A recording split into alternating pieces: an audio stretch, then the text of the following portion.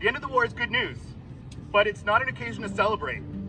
So many people and so many families have been harmed, killed, traumatized, asked to kill, been made a refugee to accomplish nothing. Is there any way to make this right?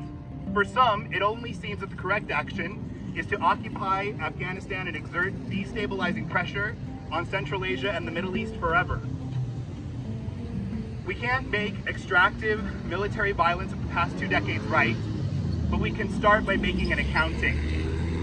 We need to listen to the stories of people harmed by this war, and the others in Iraq and Syria, Yemen, elsewhere that continue, and enter these stories into the record. We should look at what our society gave up over these past 20 years.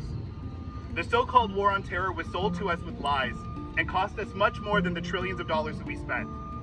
During this period, the United States prosecuted more whistleblowers than the rest of our history combined.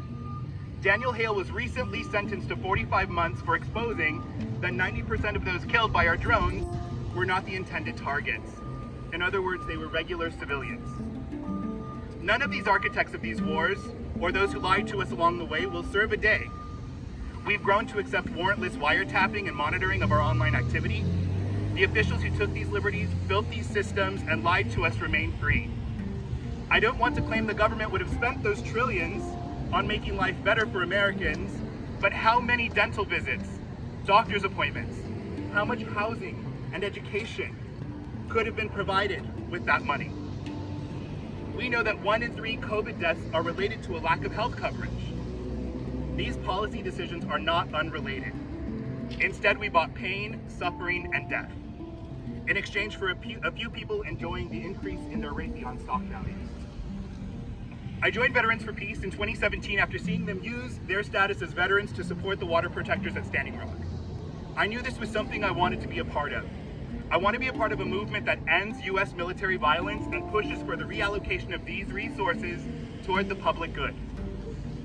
Americans struggling to find a job, afford a dental visit, or get an education should no longer be enticed or coerced into violence on the poorest people in the world to benefit a few corporations.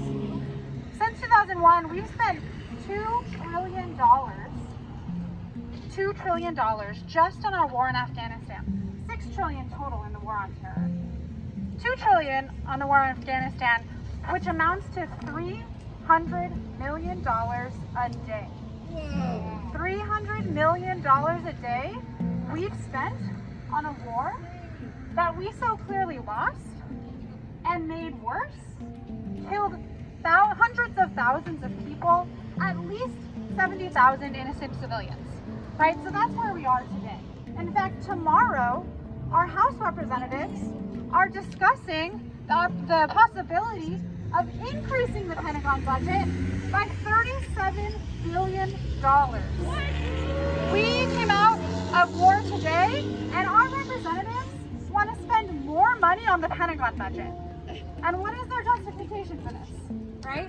Why do we need more money for the Pentagon budget if we just ended our forever wars, right? And they'll try to tell you and fearmonger that we need to pour even more money into our Pentagon budget because China is our enemy, right? Because shame, right? So we're at a moment where we're celebrating the end of one war and our politicians want to lead us into another war. And why is that, right? And I think some of the speakers have already spoken today about some of the reasons why people want us to go to war. Everyday people like you and I have no interest in going to war with the people of China. We have much more in common with people there than with the executives at Raytheon and Northrop Grumman and Lockheed Martin who want us to go to war, because that will line their pockets, right? They are the only people who have benefited from our endless wars over the past 20 years.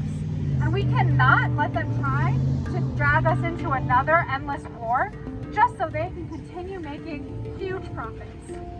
So one thing we do at CODEPINK, and that I would love for everyone here to do, is if you go to codepink.org/divestcongress, you can reach out to your congressional representative, including Nanette Barragan, and ask her, stop taking campaign contributions from the companies that want us to go to war, right?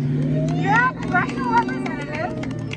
Every year you vote to approve the Pentagon budget and you take money from the companies who benefit from that? That doesn't make any sense, right? That's unacceptable. Last year, in the early days of the COVID quarantine, I reconnected with a couple guys that I served with. One of them has become very active in helping our shipmates get access to mental health care through the VA. What he discovered is that damn near every single one of us had considered suicide at some point following the deployment. Every day, one active duty soldier dies by suicide. We've lost more veterans to suicide over the past 20 years than we did in action. This withdrawal is the right thing to do.